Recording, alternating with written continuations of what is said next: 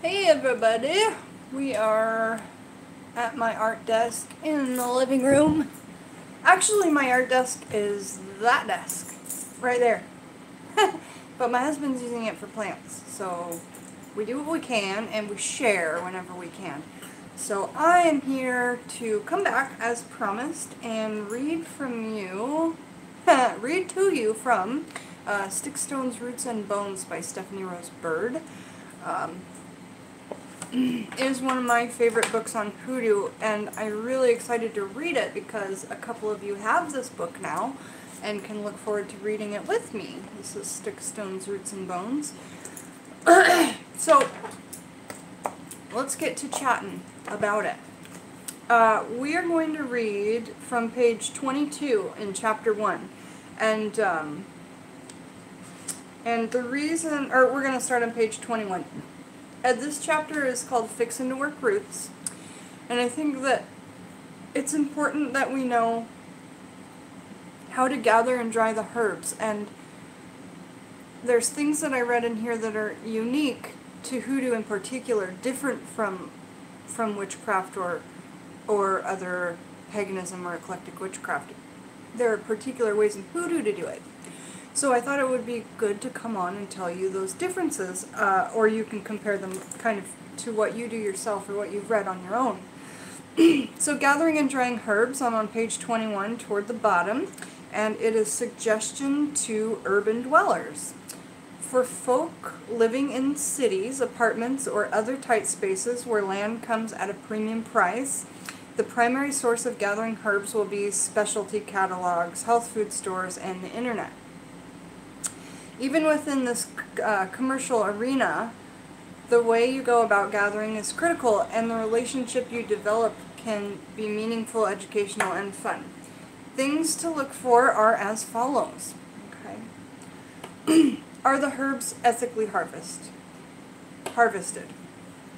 Be careful about barks and roots. Some, like Little John, are over-harvested and face extinction. So another one that you should also make sure to look for ethically done is Palo Santo. That one is even difficult for me to find, and it took me quite a long time to find someone who was finding it ethically, and yay, now I have a good supplier, but it took me months and, weeks and months and hours of research to get that person and get some good references about it. So And why does that matter? Because the energies are still connected to it. Let's say this. Remember when we talk about eggshells and what's the difference between a brown and white eggshell in witchcraft? Well, generally the brown eggshells were free-range, organic, etc. And if you have, hey Thomas, if you have those free-range organic eggshells next, and they're the colored ones, and you have it next to a white eggshell, the white eggshell that was the cheapest eggs at the grocery store, those chickens were kept in cages and couldn't barely turn around and in their own feces and all that. So those negative, sad energies are still attached to it. The way they were butchered, the way the eggs were harvested, their living environment. But wouldn't you rather take it from the happy free-range chicken?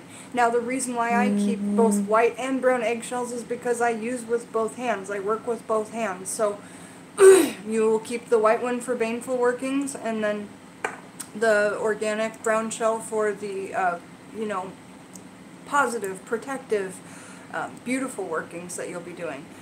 This is my opinion, that's okay, but I just want to bring it back in and talk about how that relates to our ethically harvested herbs. Now, one of the things that we probably should be using scarcely is Himalayan sea salt. It's so far away from where we are in the Americas, and also, or wherever you're at, it's probably far away as well, but especially here in America, it's so far away, and the emissions that it causes to get it out of the earth and get it all the way here, so we have to think about how ethically these things are harvested. That's all I wanted to say, but now back to the book, Sticks, Stones, Roots, and Bones. So, are these herbs ethically harvested? Be careful about barks and roots. Some, like Little John, are over-harvested and face extinction. Are the herbs organically grown? Okay, so I've talked about this quite a few times, why that's important. Let's say this. Say you found this beautiful bird feather and it fell off of you woke up and it was on the ground when you were going out to drink your morning tea. I see that as a gift, okay? A gift from Mother Earth, a gift from the spirit of the bird, who knows, okay? But I see it as a gift with energies attached to it. Now, those energies are going to be just radiating if I put that in a glass jar. If I put it in a plastic jar, we know that plastic doesn't help the energy radiate, and it just kind of squishes energies, okay? Now follow me. Now we're going to switch it from, so this bird feather, okay, would you feel like the energy would be tainted if you put a bunch of chemicals on it? Or would you feel like, do you feel like it would be the same exact bird feather if you dipped it in chemicals like Clorox or bleach or something like that, or chlorine? Or do you think that the energies would be much more powerful if it had never touched any of those chemicals or whatever, right? So this is the mindset that I keep when I'm trying to think about, like, I like to go out in the middle of the woods to collect my herbs because I know nobody's been spraying them with pesticides, okay? I like to go to the farms to collect my chicken's feet and my chicken eggs if I can. You know, if you're in a rural area with loads of farms, that's amazing. Make friends with a farmer. You're going to end up with all those scraps, like the cow hooves. If you do hoodoo, you're working with crushed up bones. You know, a butcher or a farm is a great place to go because what else are they doing with the bones? You can also save the bones from your big roast chicken you get at the store. Like, all of these things you'll find that you need in hoodoo, and it's because they were using everything that they had around them. But bringing this back to the reading in the book, organic is important to me because I feel like the vitality and the energies are all pure at that point. And once you start putting fertilizers, pesticides, all this bug killer, the name is in the word, killer, you're going to start killing off these energies, in my opinion. Okay? So the book says, on that note about organic, are the herbs organically grown? This is the safest method for personal care products and consumables, so things that you put on your body or that you put in your body. And of course we do know that. Are the herbs fresh and within their expiration date? They should have a bright color, strong scent, and no mold or mildew. Are the pieces fair without excessive markups? Do some research and compare prices. Are the prices fair? Are the herbs usually in stock, available without delays? Is the source convenient and practical for you? Is a knowledgeable person available to answer your questions? So when you're shopping for somebody, if you are out in the city and you're shopping online, these are the things that you're going to want to have on your head, these questions. Start out with a local shop if possible. Then as you become comfortable with creating your own brews, you can branch out to the wholesale. Buying herbs in bulk saves big bucks. I attest to that all the time with you guys. Other options include visiting your local farmer's market. I highly recommend that. Or driving outside the city to support roadside farm stands. Or just go to the farm. If you so choose, you can also grow your favorite herbs in pots in your windowsill, terrace, or even inside using grow lights. Hello! Here's the grow lights. Alright, so these are suggestions to suburban and rural dwellers. If you are fortunate enough to have enough space to grow your own herbs, fruits, and vegetables, the following suggestions are for you.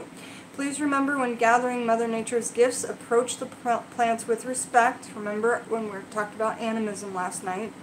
And thank them for sharing their healing energy with you. And if the herb does more than one thing, like so many of them, but in particular mugwort or cinnamon, sit down and tell mugwort what you want it to do. Here's what I mean by that. Let's say mugwort is good for psychic awareness, astral travel, and protection. Okay? Now let's compare this to a person. And it would be like me. I'm good at art, I'm good at herbs, I'm good at doing dishes, I'm good at mowing the lawn. But if you told me, Jennifer, get to work, and do work, I wouldn't know what job you wanted me to do out of all the jobs I know how to do. Mugwort does 3 or 4 things. If you just put it in a working and don't talk to mugwort as though it has a spirit, as though it's working for you. If you don't do that, how does mugwort know if you want help with astral travel or with psychic awareness or with protection? It doesn't.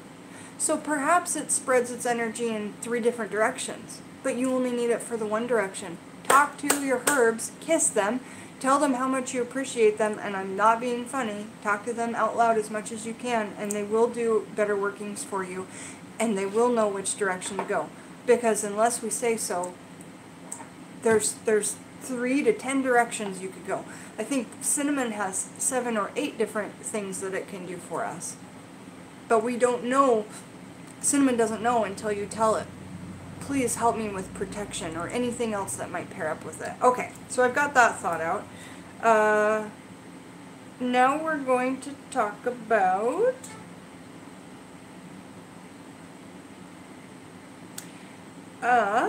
harvesting leaves.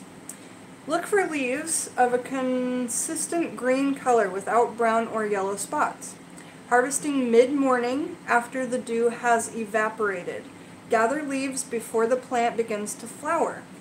For plants that have long growing sessions, such as basil or oregano, pinch back the top to prevent flowering. Flowering takes away the energy from the main body of the plant. Again, flowering takes away the energy of the main body of the plant. And flowers will come after you pinch the other ones off. It's all it wants to do is flower. It wants to self-preserve, and the seeds come from the flower most of the time. So when something's gone to seed, that means it's flowered, it's done its thing, and now it's produced more seeds. So to get it to prevent it from doing that, so that because that flower, the thing closest toward the sun, is really going to take most of the nutrients and energy. So if you pull those flowers off, save them because they can do separate workings for you.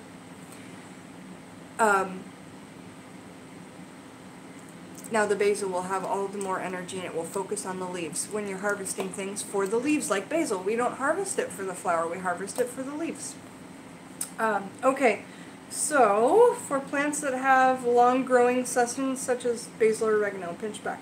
Flower takes the energy away from the main body of the plant.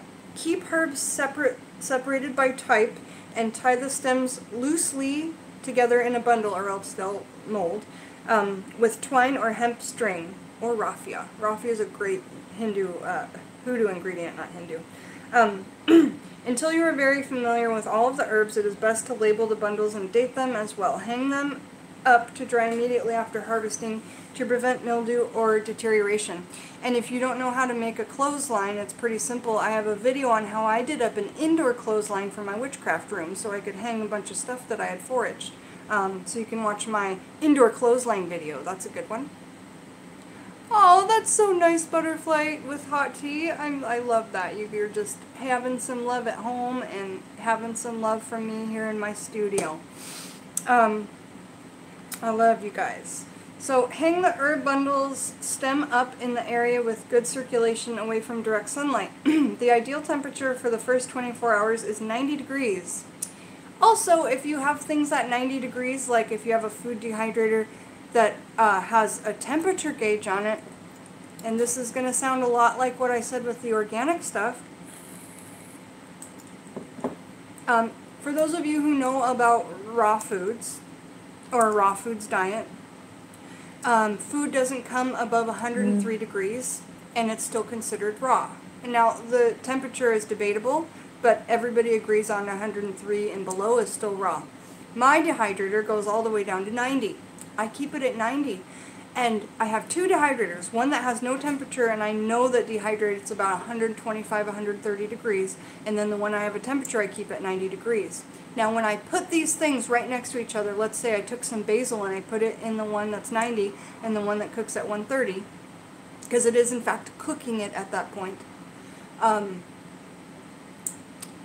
When you compare the color of the two, the 90-degree one is bright colors. Very, very rich, bright colors, and still hard, crisp, dehydrated. It does take a longer time, but that's okay with me. The other dehydrator that has no gauge has maybe half of the amount of color, and we know it's cooked because of the temperature it gets to. Now here's what I have to say about that. I feel like a raw carrot will do much more for me magically than a cooked carrot. And I feel like, you know how if you boil a carrot in water, a lot of those nutrients go into the water? Well, I feel like when we cook something, a lot of those the magical integrity of the ingredients does start to leave as well. So I like to keep my things below 103 degrees, and in here they're suggesting 90. You're just going to have, even if it's just the color you care about, the color is going to be so much more vibrant when cooked at a lower temperature, or when dehydrated at a lower temperature. Okay, so that being said, the ideal temperature for the first 24 hours is 90 degrees, followed by 75 to 80 degrees the rest of the time. Most herbal bundles will dry between 2 and 3 weeks. Petals and leaves should feel light, crisp, and paper-like. If there are small buds or tiny leaves that may fall off during the drying time, create a roomy muslin bag to encase flowers and leaves and tie it up loosely with twine or hemp string at the stems. This is particularly important with seed-dropping plants such as fennel or sunflowers. When herbs are completely dry, store the whole leaf and stem away from direct sunlight in a dark glass or stainless steel airtight containers. Another thing that I do sometimes is I take old shirts, because I only have regular glass jars. I take old shirts and I cut off the sleeves and I put those as slips to keep the light out of my jars. And I dismembered some children's clothing and made it into jar covers. That's something that you guys can do. I did a video on that. But yeah, try and keep the light out. This is going to keep up the integrity of the plant as well, and the integrity of the magical properties.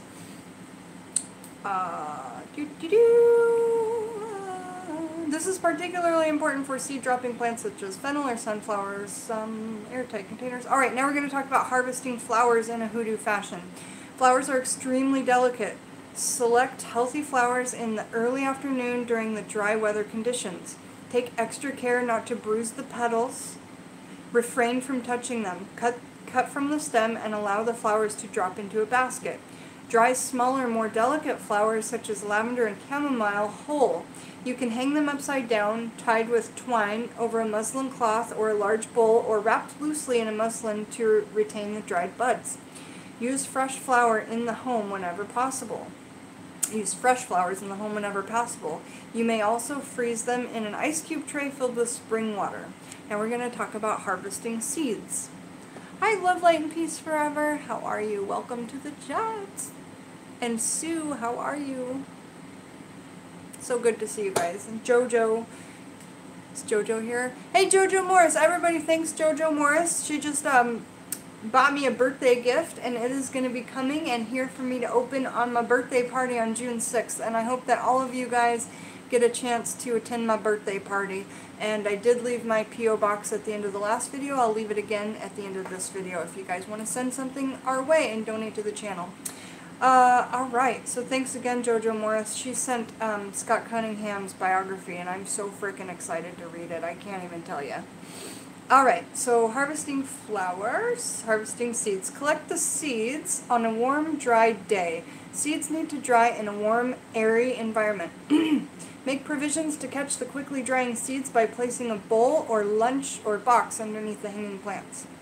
Harvesting bark. Bark peels easiest on damp days. Choose a young tree or bush, and if possible, one that has already been pruned, cut, or taken down naturally by wind or stormy conditions to prevent damage or even death to the plant. Stripping too much bark from a tree will kill it. A thoughtful approach to Mother Nature's gift is essential. Bark may harbor insects or moss, so wash it first and allow it to dry flat on wax paper in a location that is well ventilated and away from direct sunlight. Harvesting roots. Roots are ready for collecting after the autumn harvest. Dig up roots after their plant has begun to wither and die. Extract the whole root while trying not to bruise it. Like bark, roots need to be cleaned before they are dried, and they also require ethical harvesting. Cutting roots into small sections and dry in an oven set between 120 and 140 degrees. I put mine in my dehydrator. Turn and check them regularly. Roots should feel light and airy like sawdust when fully dried. For marshmallow root, peel away the top layer of skin before drying in this manner. Now we're going to talk about harvesting berries. To harvest berries, use the same procedure as for bark. But remember, berries are fruits and take a long time to dry. Berries take a long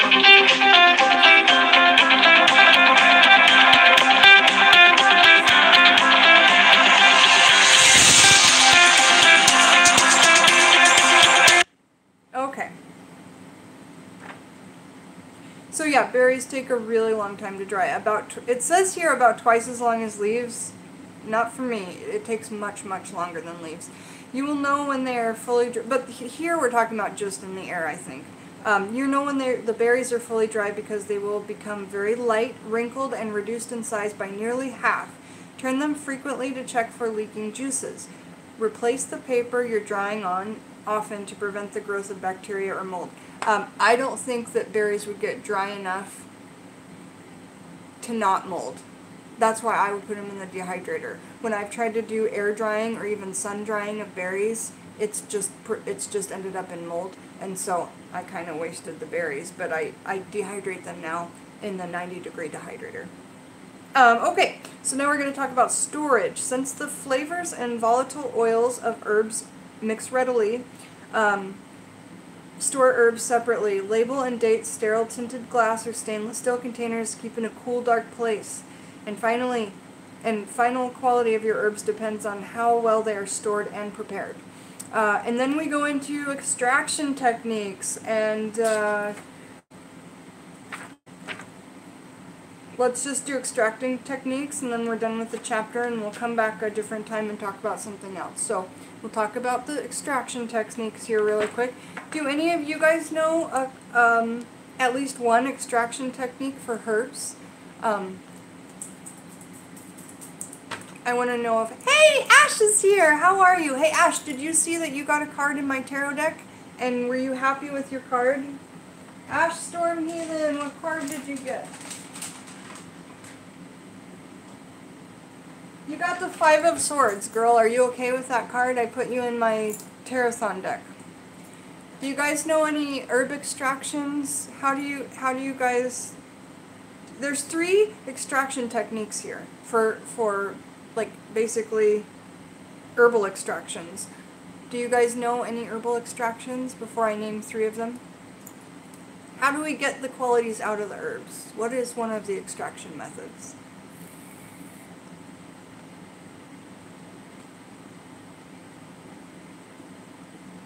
I'm patiently waiting. I know somebody will guess. One starts with a D, one starts with an I, and one starts with a T. These extraction methods. Nobody? Anybody? Bueller? Tincture. There we go. Thank you, Iridescent Sea. Yes, a tincture. And that's probably one of the most common ways that people think of this. Iridescent Sea says distill. Excellent. That's what I've asked for my birthday, is a distill, a steam distiller that you can put right over a flame, and I'm going to be making my own aromatherapy oils. I am so freaking excited that my husband got me a steam distiller for my birthday, I think. I only asked him for one thing, and I showed him 2 models, and it looked like he got it. So hopefully I get one of those. It'll be here for my birthday party, and we can do some herbal extractions together. Now, the other 2 forms in this book are infusions and decoctions, okay? And I think we talk about tinctures a ton, but I don't feel like we talk about decoctions enough. And infusions here and there, but decoctions are cool. So decoctions is the first one that we'll talk about. Again, we're reading from Sticks, Stones, Roots, and Bones by Stephanie Rose Bird. Alright. A decoction is the extraction of medicines from roots, bark, or berries. Roots, bark, or berries. This is done by simmering the items in a covered pan of water over medium-low heat for 30 minutes to 5 hours, depending on the toughness of the herb. So if it was like a big, thick, tough root like mandrake, you would probably want to go the full 5 hours, if not maybe even longer, I'm not sure. I would refer to what Scotty says about his decoctions as well as Stephanie Rosebird. But Stephanie Rosebird is just talking about Hindu workings, okay? Or excuse me, Hoodoo workings. So that is her method for decoction. But if you were doing a berry, it may take as little as 30 minutes. Now the infusions. Infusions are either water or oil based. Both are designed to extract the volatile oils from the tender parts of herbs. Water-based infusions are teas. Also, tisanes or brews. They are made from pouring boiling distilled water over the herb and keeping it covered for 30 minutes to 1 hour. Okay? So an infusion is like a tea or our herbal baths that we soak in. What else could we think of as an infusion? I mean, if you do a working in water and have herbs in there, some sort of infusion is going to happen, even if it's not a hot boiling water. Oil-based infusions are created by loosely packing herbal materials into a sterilized container and then pouring oil over the plants. Types of oils commonly preferred include olive oil, sunflower oil, almond oil, and safflower oil. Cover the container tightly, keep it away from direct sunlight, and give the jar a whirl every day for 4 to 6 weeks, depending on the desired strength. I say you might as well go the full amount of time because you may as well get what you need from the herb. However, if you're sick and you're trying to make a tincture to get better, well, you should have made it before the 6th season came, but you could probably pull it out as quick as you want. And now we have tinctures. I don't know if they're going to talk about using apple cider vinegar as a tincture puller, but I will tell you that Lady Gravedancer suggested it in one of her videos on making like a get better tincture that you could like never get a cold during the winter if you just took a tablespoon of this every day. I use it as elderberry, echinacea, and Bragg's raw unfiltered apple cider vinegar with the probiotic, the mother, in it. And you know, this will work as an extraction if you want to do one that's alcohol free. Hey beautiful wife, good to see you. I just love your red hair. Alright, so tinctures. Tincture is extraction of medicinal qualities from the herb using alcohol such as vodka, grain alcohol, rum, or ethanol. If you are gluten free, you need to make sure if you buy a tincture, it says gluten free because otherwise the grain alcohol is not going to be good for you. So you can make tinctures if you can't find them, and you can make them with a vodka base. Now just remember that vodka can't go up as high in percentage as a grain alcohol. The grain alcohol that I use is 98 or 99 proof, and it's 196 proof, which makes it 98% or something alcohol. I've tasted it before, it's absolutely repulsive. But when you put it in a tincture, you only take a few drops anyway, and all you taste is the herb, really. Okay, so vodka, grain alcohol, rum, or ethanol, and that's what you soak your herb in. The concentrations of volatile oils are greater in tinctures than in infusions or decoctions. A sterilized container with a cork or other tight-fitting top is filled to the top with loosely packed herbal material, and then, so you pack your thing completely with herbs, pack it, and then pour the alcohol over it because it's gonna go down, and you'll have room to shake. So, do not use rubbing alcohol, it is too harsh for drying. Well, yeah, don't use rubbing alcohol because you're going to ingest this. Don't use an alcohol you wouldn't swallow, okay? Place on a sunny windowsill and swirl gently every day for 4 to 6 weeks. Strain off the herbs, and so this is where it's different. The tinctures we're not storing in the dark. The tinctures we're storing in a sunny windowsill. There's two things I like about this. The sun or Ra or our Egyptian deities can bless it during the day, and then the moonlight can bless it during the evening, which I really love. So place on a sunny windowsill and swirl gently every day for 4 to 6 weeks. Strain off the herbs or flowers and decant into a sterilized tinted bottle. Lastly, we're going to talk about something called specialties. Variations can be treated by following following the tincture procedure, but replacing the alcohol with different liquids. There we go! The thing I was talking about with the Bragg's apple cider vinegar would be called a specialty tincture. Vinegar makes an acidic extract. Four Thieves vinegar, a popular hoodoo formula, uses garlic vinegar. And we have a recipe in this book for Four Thieves vinegar. Macerated buds of flower petals added to vegetable glycerin makes an emollient. Scented extract and honey poured over macerated buds or petals produces a delicately scented edible emollient tincture that is terrific in love potions and edible body rubs. Woo!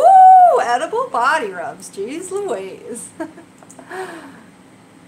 Ash Stormheathen says, okay, babe, I just bought the skullcap tincture as per your and Alex's recommendation. Yay! I'm going to be making skullcap tincture too. I don't know what I have to do in order to actually sell it. Like, I have to get some kind of commercial kitchen or something. But, hey, Madam Butterfly, I'm working on your card today. I wish I could show it to you, but I can't. But I'm looking at it right now. She got the desk card, and it's a good one. Hi, Erica. Hi, everybody. So we just got done reading from Stick, Stones, Roots, and Bones.